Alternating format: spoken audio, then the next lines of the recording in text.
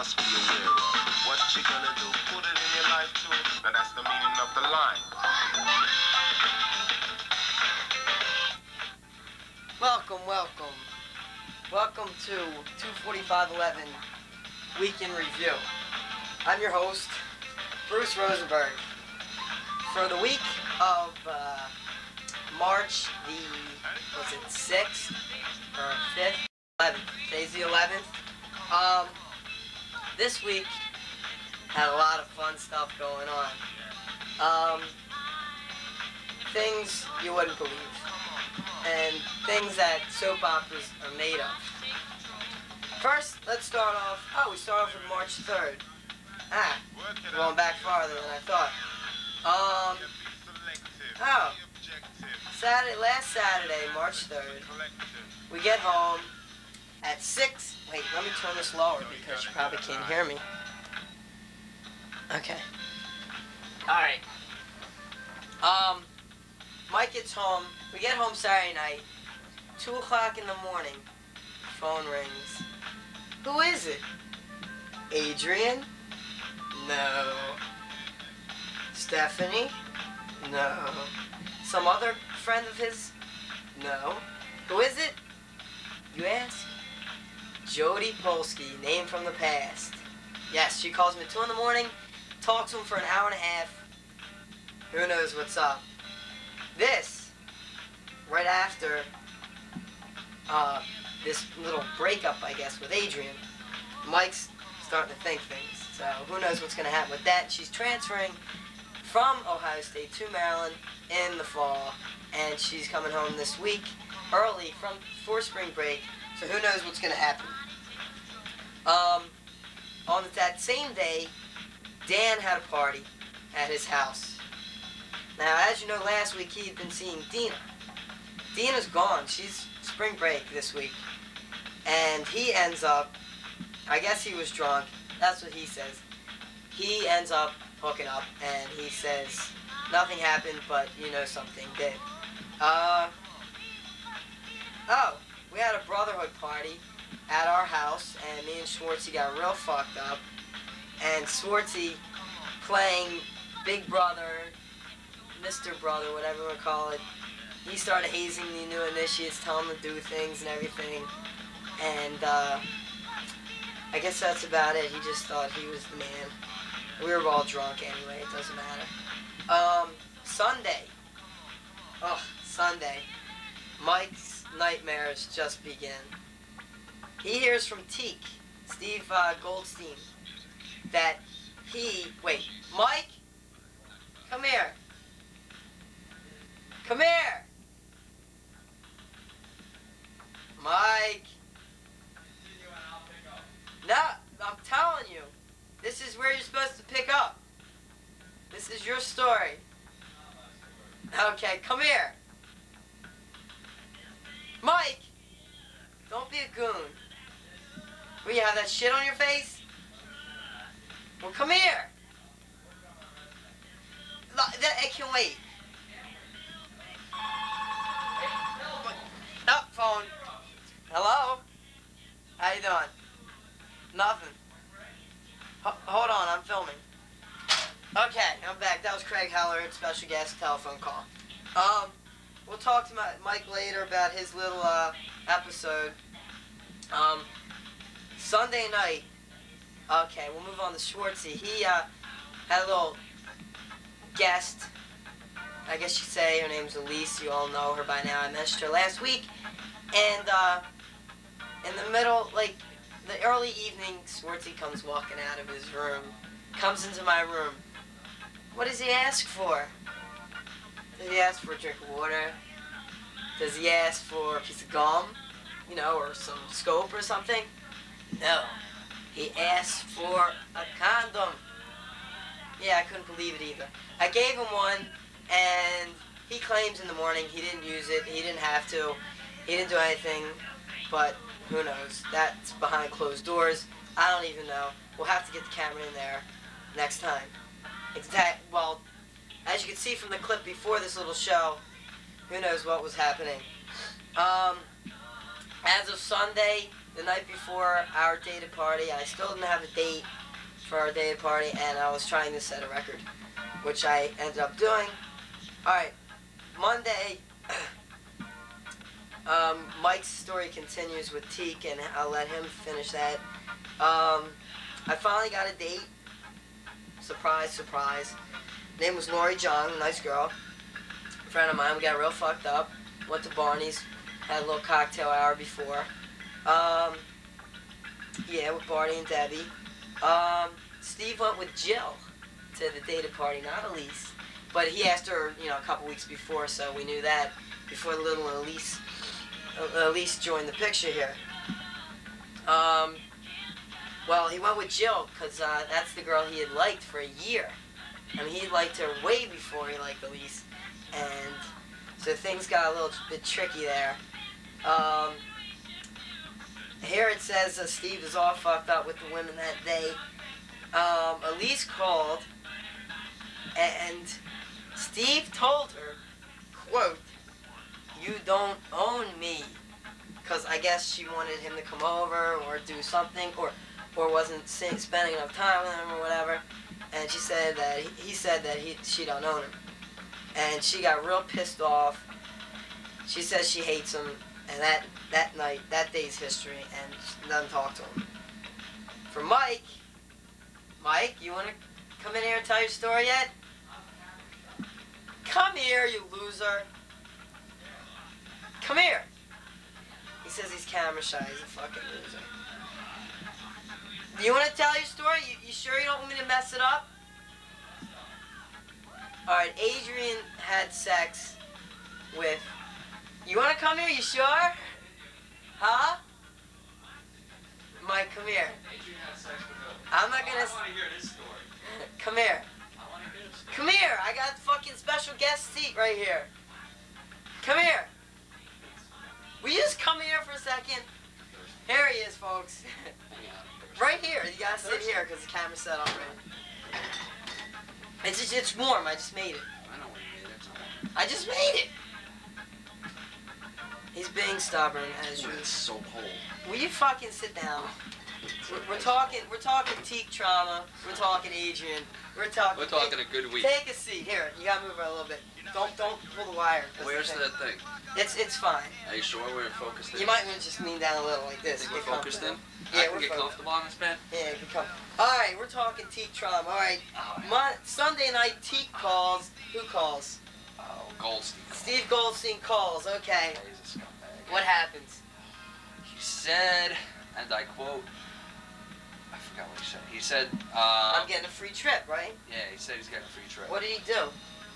He called up my company without me knowing and said that he had 28 people going away to Acapulco, and they said, oh, sure, you're entitled to a free trip, not knowing that it was already my account. Ooh. Controversy. Controversy. He thought he was losing commission. I knew I was Big time zits coming. big time. We're talking like zits out the ass. And the next day, what happened? Next Monday. day I called up. You called Valerie, I called right? Valerie, my boss, and she said, must have been a misunderstanding. Don't even worry about it. Okay. So Wait, we let me got it turn some cleared of up. this off. Okay. Alright. So it's cleared up. Everything's happened. Everything's cool. Everything's cool. What exactly happened on Saturday, March 3rd at 2 in the morning with this little call from this That's nothing. young lady? You forgot about last week with Adrian. Oh, yeah. Well, that's there. Okay. Alright, well. Did you have anything about the dates and the Alright, night well, that I Monday, Do you have anything Adrian about called. the night that I spent with her in there somewhere? Yeah, well, that's last week. I already told Oh, her. you told that about last week? But this week, Monday, as like 4 days ago, Adrian called. Yeah. And it says here it's the first time since she had sex on Thursday. Okay, so it's the first time you talked. She went away to New York for 4 days. What was she 3 doing days. there? Probably fucking, what's his name? Vinny? No, she wasn't. Her friend was supposedly pregnant. Is she gonna see this tape? No. She better not. Her friend was supposedly pregnant, and she went up to see her friend because she was pregnant. And Adrian is such a great person that she cares about everybody, and she went north. Oh yeah, it says that she went to New York because she says her friend might be pregnant. I got that written down. I could have said, but Important detail. it's better from him because it's his story. It's my story. Um, Important detail. Oh, it says that she gets her real feelings out in the open and tells. And you do. You get your feelings out in the I open. got my And you feelings tell out. her I told her. that you're always there for her. Yeah, but I was she always there thinks for you're her, never but there. she's never there for me. Oh, I got that. He has that down. She's never there for me. That is true.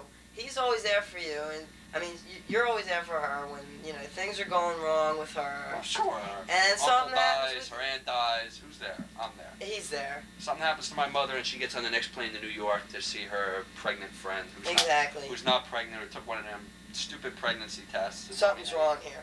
Okay. Something is wrong. All right. Oh. And then Jody called. Yeah, and Dina came in that night. No, Dina? Oh yeah, Dina. She Dan- got real pissed at you. Why? She was pissed at me because I'm fucking over her trips. But where is she now? Where is she now? What? Why were they pissed? Where is she now? She's in Cancun, but Yes, okay. Enough they said were about pissed Dina. because they're Enough said about leaving Dina. at 4 in the morning. Enough said about fuck Dina. She's a Jap. She don't know. Okay. Next day. No, that night. Wasn't that night? No, that the Jody next called? day. The next night. Jody calls. Steve, no, you were pissed at Adrian. Steve asks you, quote, remember this quote? Did you speak to Adrian tonight? And you responded, Oh, it was a good response. Adrian who? good call. Yeah. Adrian who? We just lost it. Yeah, she's a cunt. Okay, that was the quote of the day there. And Steve, as I told you earlier, his little dilemma with Elise, she was pissed at him because of Jill or whatever, I don't know. Because Steve said that she doesn't own him, and now, the next day, everything's resolved. He calls her up. It's time for the news. Talks Mayor her. Barry. What We time is we it? gotta cut this short. Alright, real quick. Alright, well, we're almost finished here with the week review. Okay, and now Elise likes him again. We're getting to the end of the week. Dina visits that night. She comes by for 45 minutes, but Dan has to leave because he's pledged Dan. And he has to go, Man, Dan. and he leaves. He has to clean up or something. Pledge man. And she Dan. takes a taxi home. Taxi home. Dean takes a cab home to GW. GW. Oh, that was a momentous day for me. I failed my first exam That's of a my big day. whole. Not only did he fail, he got the lowest mark in the class with a what?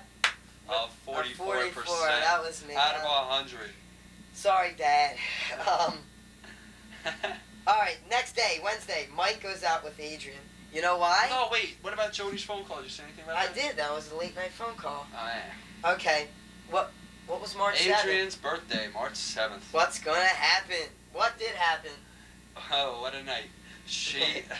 What a night. I drop off balloons at her apartment before she comes home from work. Nice guy. Nice guy. Balloons, 2 cards, 2 balloons, 2 cards, and a little animal I stole from Paperworks. The cops aren't going to get me, so Nah. okay. Little animal. They wanted $3 for it, but it fit right in my pocket, so I took it. Ooh. Okay. Anyway. Okay. It was cute. It had this big bushy hair, and it was, I don't know, it said the lucky All right. man So or what whatever. happened? What was Anyway, the I basic dropped that off, thing of the evening? and then I went to lift, and I came back. Just After what that, happened that night I with gave her? her a cake, and the cake said, it was a cake that she wanted. It was buttercream, and it said, Happy Birthday, Adrian. I gave it to her. But I never lit the candles because I didn't get a chance. So, Doesn't matter. we talked for like 2 hours after that, and she said, what's up? She doesn't want anything. She doesn't want us anymore, or whatever. So I said, all right, what time you want me to pick you up? So we went out for dinner. After she said she didn't want anything, of course she wanted dinner. She was So what was hungry. the basic? We went out to Chinese. She drank a whole bottle of my champagne from start to finish. I had a little But sip. you got it for her birthday. I got it for Valentine's Day. Oh, okay, that's right. And we didn't drink a Valentine's She drank just about the whole bottle. The whole bottle except for a little sip. Trashed out of her gourd the whole night. She tells me she loves me and she's making mistakes. She Loves calls her me. mother in there. Love. The actual word, quote, love. Ooh, heavy words. She spilled champagne in my car. Then we went to the VU, and after we left the VU, she went to her car or whatever. We went to my car, and she said in the car that she didn't want to go home with me that night, which was cool because she was trashed anyway. Then she said she did want to go home with me tonight. Then she asked me, quote, I can't say this on video. Fuck it, I'll say it anyway. Did you ever make it in a car? I said, this one. She said, no, any car. I said, I didn't answer the question. Then she said, how about this one? I said, no. She said, well, that's the answer I expected. And she says, do you want to make it in the car? Isn't it? And then she passes out. Okay, and then she passed out. I drove her back to College Park Towers, but I couldn't park in the parking lot because it was full. So I had to park in Kinko's. And then I had to carry her from Kinko's all the way up 3 flights of stairs into College Park Tower. Carry her in. Pretty strong. Okay. Ugh, what a fucking... Alright, so you got upstairs. Carry her in, get her in there. Take off all her clothes because she's wanted to go to sleep. Completely stark naked. Yeah, she passed out. Okay. She was unconscious as I was taking off her clothes. Okay. Sort of unconscious. She was semi-conscious. She Okay. kind of helped me with a bra. Well, anyway, I can't believe I'm saying this. And she just passed out. She passed out. No, on the couch. But she out wanted cold. to have sex with you or make love. Then she woke up and grabbed my dick and wouldn't let go. Ooh. Well, Must have then hurt. she let go. I carried her over my shoulder like fireman stuff into her bed, dropped her in the bed, put on my sweatpants and sweatshirt onto her, and then I folded her up in her blanket. I kissed her goodnight, and I left her a note and went home. You went home. Very nice man. Nice guy. You're a nice Fucked her guy. and came in her ear. Nice guy. I Ooh. left. Nice guy. Well, that was the highlight of that evening. That was nice. I also ended up going to Phi Sig's dated party with a girl named Heather. Who you wouldn't be able to see in the camera. She's She a was nice standing girl. up. She's kinda I got tall. set up. She's kind It of was tall. a good time. Me and Heller got real fucked up. We Very just kept tall girl. drinking. She was Tell gonna how throw tall up she on the bus. 4'11", some little girl, Giving tiny her, girl. giving her a few inches. She was 4'11". Yeah. In high heels. Next day, On phone books. Mike leaves for the weekend, takes a little I- trip home. Left Thursday, yeah. Yeah, okay. No highlights on that day, really. Next day, Caught a call. Maryland versus Duke. Ugh. Go to the View. It's They were $5. up at halftime, weren't they? It was tied. It's $5 to get in. Quarter pitchers want you in. Everyone's trash. You feel like you're at the game. Everyone's cheering like you're at the game. It's a good time, but we lost by 20. The score was 104 to 84. And no, we're not going to the NCAA tournament now. It doesn't look like it. We're not gonna get a bid anyway. That was what? Thursday? Friday. Yeah. It's Friday. Because last night, Saturday, there was a little Theta Chi 12 o'clock club, which I went to, and Was it good? it was pretty good. Pretty good. A lot of dancing. I was Leslie home. Laurie came by. It was I her got trashed birthday last Saturday. night. Well, it's today, the 11th, but did a little I dancing. got trash Saturday. We're getting psyched to dance for Greek Week. And to finish it off, this week's quote from the movie Crimes and Misdemeanors. You'll like this quote. Did you see the movie? No, but I heard the Yeah, quote from commercials. someone. The quote is, I haven't been inside a woman since I visited the Statue of Liberty. Which applies for a few people in this apartment. I'm not naming any names. And he was the host this evening. And that ends our weekend review for now. If Steve or Dan comes home What about tonight. Greg? Does he get into this weekend? Oh, Greg is still A nutcase. boring. He sits there and he flexes his titty muscles all the time, even though he doesn't have any hasn't titty gotten. muscles. Oh yeah, I forgot about He Greg. sits there and he just goes think, think, think. Yeah, Greg He does drinks not- his coffee every morning. Every Oh, morning. wait, you know what else? What? Every morning he has to watch Bewitched. If he doesn't watch Bewitched, it puts him in It's the a worst bad mood of the day. day. And then Sunday morning, you didn't say anything What? about Sunday morning when he freaked out because wrestling wasn't on. Really? He flipped out. He punched the wall because wrestling was not on Sunday. Oh man. We had to watch Tarzan. It ruined his day. And I'm Mike, and this is Bruce, This is my and we'll special see guest you for at the the evening. movies. This is our weekend review. We'll see you next week. Oh wait, next week we're skipping a week. Or I might film Friday because guess where we're going. Look at us now. Come here, Mike. Take your shirt off. Show yourself how pale you are right now. A little paleness coming up. Look, no tan line. Oh, no tan lines. When you see us the next time. Wait. Okay. Next time we film here, we should have a tan. The thing's moving. Oh yeah, because it's focusing. We will be tan, hopefully. And Hopefully not sun poisoned like the last time I went away. Daytona. Daytona. Nightmare. Very, very bad. So First next day time out. you see us, baby we should oil. be tan. This is what we are now. Here's my tan line. There is no tan line. You notice? White as can be. Wait, here, the lights. See, can you see? You're blocking the light. Okay, till next week. We'll see you at the Saying goodnight and farewell.